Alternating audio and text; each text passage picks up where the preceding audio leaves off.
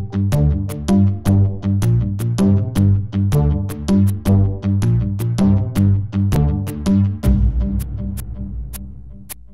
next presenter is Alexander Zusin from the USA. He's founder of the Love Method, and his presentation will be about understanding marriage and relationships in the global era. Please, Alexander, go ahead. Thank you very much, guys. Can you hear me okay? Yes, we can hear you. Excellent. Excellent. Wonderful. So first of all, I wanted to thank you for such an amazing platform where such bright minds and really the best of the best, the top of the top can come together and discuss the most important topics um, that are influencing us as people on a collective level. And the reason I wanted to speak and the topic of relationship is so near and dear to me is because I believe that marriage and relationship is the fundamental core of any healthy society. And so if we can see from the prism of relationships and marriage some of the challenges that come up from that, I believe that we can also solve many of the challenges that plague us on a collective level. Now, just to share some of the disturbing data out there, right? We know that marriage is seeing some challenges, but to what degree? Where 42% of first marriages fail, um, which doesn't sound so bad, right? We used to hear the 50% target. It's like 42. It's in comparison, it's not that bad. Hi. What's the time? Maybe we can mute Josiah. Excellent, thank you. But if we look at the second divorce rate for people who remarry for the second time, 60%, and then those who remarry for the third time, 73%. That just lets us know that the problem is not in the institution of marriage, but the challenge is in us, right? Something happens in that union that just drives people away instead of the promised happily ever after. When we were all growing up, we were raised on stories of the knight conquering the princess and the princess and the knight and reuniting and getting married and living happily ever after. And the writers were smart. They tricked us, right? They never told us what happens after that happily ever after. So we were sold. And then we get married and we see that the promise is not there. We see challenges that we weren't ready to handle before. And very few solutions for us out there. Of course, there's different tricks and different things to focus on in the relationships that do work. But on a collective level, we see that it's only getting worse. So the question is why? Why is there such an issue when it comes to a relationship? And we see that it's plaguing not just marriage, right? We see that people who are willing to even consider the idea of marriage is just dwindling because it's a lot easier in today's society to get your fix and move on to the next. It's like everything in our life. My cell phone broke, get a new one. Something doesn't fit, I just get something else. And so it's a lot easier to replace people as well, rather than try to focus on actually building something amazing, like a relationship. And here, there's a very interesting story about an experiment about a psychological experiment that I'm going to get to next. But the story of a newborn. Imagine this little creature that is born into the world. Sure, nature gave him certain predispositions, certain qualities, to certain innate abilities that he's going to predispose to excel in. But then he relies on his environment directly to teach him how to interact with a reality that is in. He has no idea where he's at. He's born and he relies on his mother and father, in best of cases, to show him how to interact, how to build relationship, what's good and what's bad. And those interactions build in us the blueprint of how do we relate to the world. What brings us pleasure, what brings us pain, the ultimate gamma of those feelings and the intricacy of each of ours blueprint indicates and directs our actions and our ability to relate to others. Those whose blueprint is similar to mine, I feel very close to. I can interact on a very open level. Those who are different, I feel a challenge and I feel closeness to, and sometimes friction or hatred even.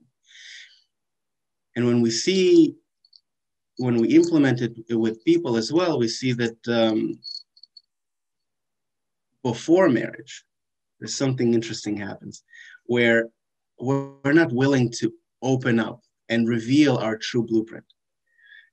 We feel close association to it and guardianship of it.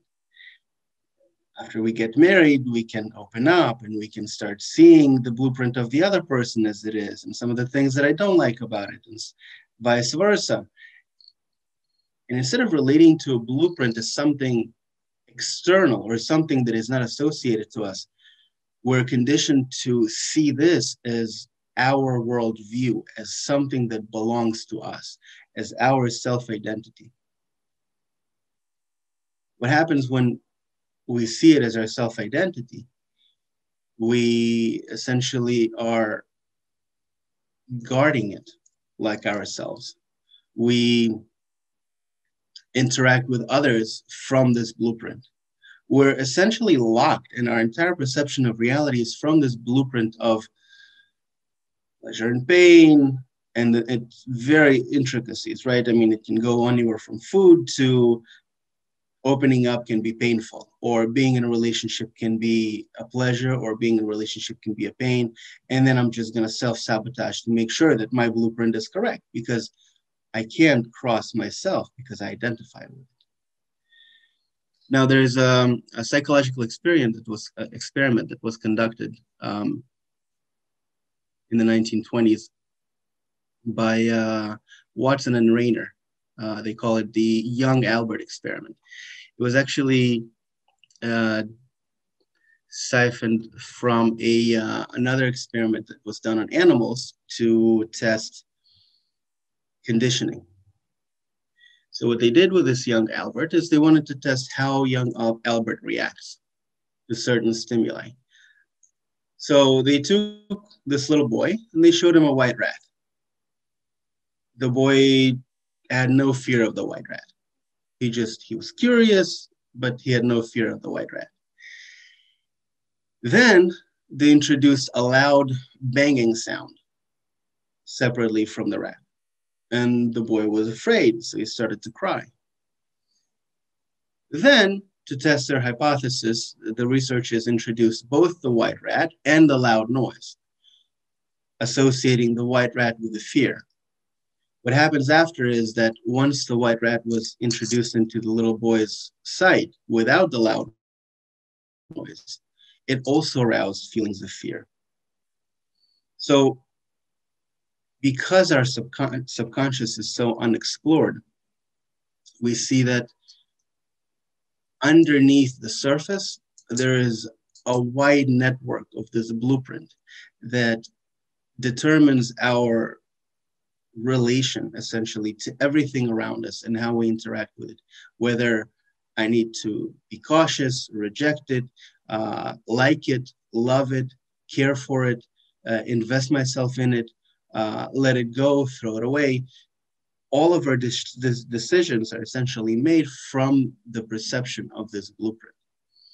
Now, the reason it's a challenge is because if we associate ourselves with this blueprint and then we have to live with somebody else, our blueprints eventually are going to clash. And what we see is when we don't know how to handle these tough situations in our life, arguments, friction, even hatred sometimes, it leads to eventually people saying that, listen, I'm better off by myself than with that other person because he's different than me and I can't get along with him. And why should I live that life? rather than try to build something. And so we see that in today's world, those who are really successful are the people who can build those bridges, are people who can get along with other people, are people who are more successful at building relationships. I want to leave some time for questions, so please think of them as we go.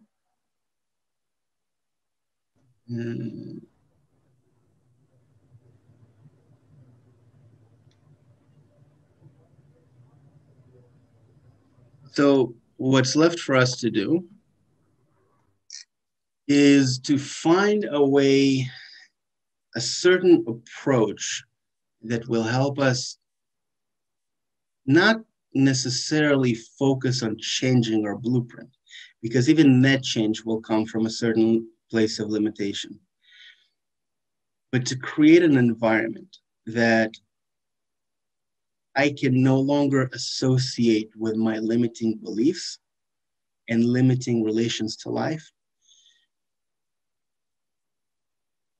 And through the force of that environment, just like a mother's womb, just like a mother's embrace, when we feel that care and love from people around us, we naturally want to grow. We naturally want to express ourselves. We are more confident in revealing our weaknesses. We're more confident in changing and growing. And rather, if I have a hostile environment, then I have to protect myself. If I have a judgmental environment, then I have to block myself from others. I have to make sure that I don't get hurt. It's a primal defense mechanism.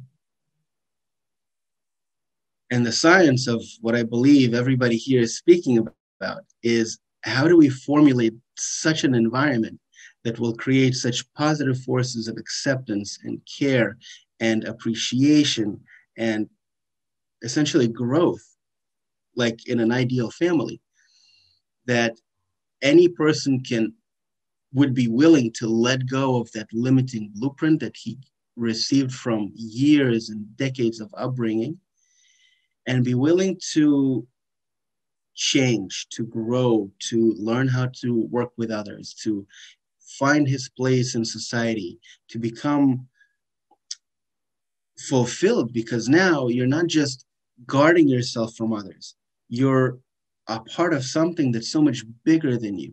And that feeling of being a part of something that's bigger than you, you are swimming in a sense of infinite joy and pleasure, because you're connected to something great.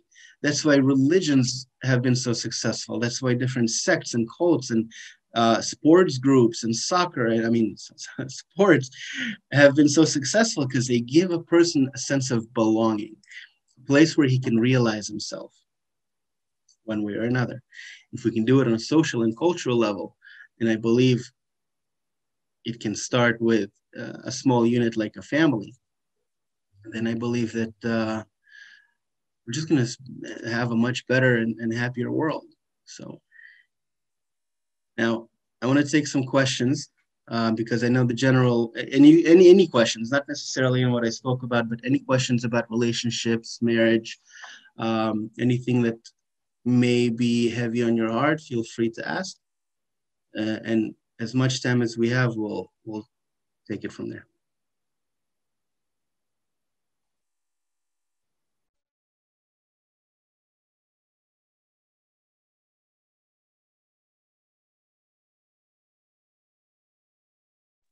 We have a question. Can you clarify or develop about what type of environment are you referring to? Good question. So an environment is people who are surrounding me, right? When I'm an infant, my environment are my parents, the direct caretakers for me. As I grow up, it becomes more social. I have friends, I have teachers, I have my cartoons. As I grow up, the sphere of influence grows, right? It expands essentially, but there's always a sphere of influence. Who are the people who I feel most close to, most connected to, that are influencing my decisions, my opinions, who I am, how do I interact with the world? So this is my direct environment, meaning how do we enter into or build such an environment for ourselves that will reflect all the positive that we want to see, all the support that we want to have, and place, a society, a group, whatever you want to call it, that through which we can actually explore these new rules of engagement, these new relationship rules that we're talking about.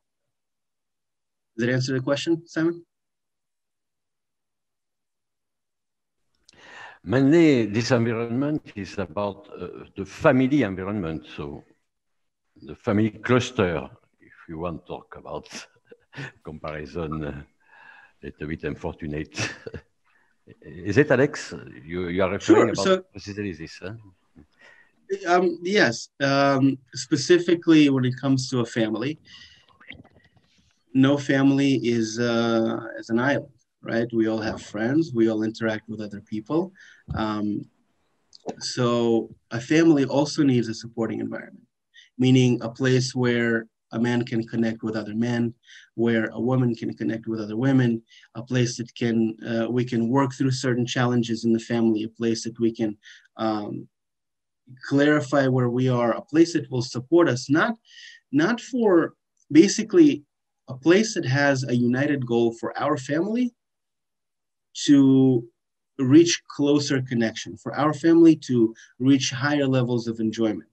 That is my direct environment. And it can consist of other couples, right, who are similar to me, who share the same life situation as me, who may have kids, right, because I have kids. So whatever the age difference is, I know I have somebody to come to and ask for support and interact with. But the rules of engagement, the rules of interaction need to be guided, right, because they're not natural. You naturally don't know how to work with conflict. So that group has to have a guide. So for example, what I do is in my groups, I'm the guide and we work through certain situations, we workshop them, we open them up, we expand them, we look at them through different aspects. And then a person gets a different association to an event. He no longer reacts emotionally or through his old blueprint, but through interacting in a workshop, he listens to other people's association to that and actually comes out with a much better decision making. So this is the environment that we put together for specifically in the prism of a family. Anything else? Thank you very much. Unfortunately, we don't have more time for questions. I want to thank you. That was a very fascinating presentation.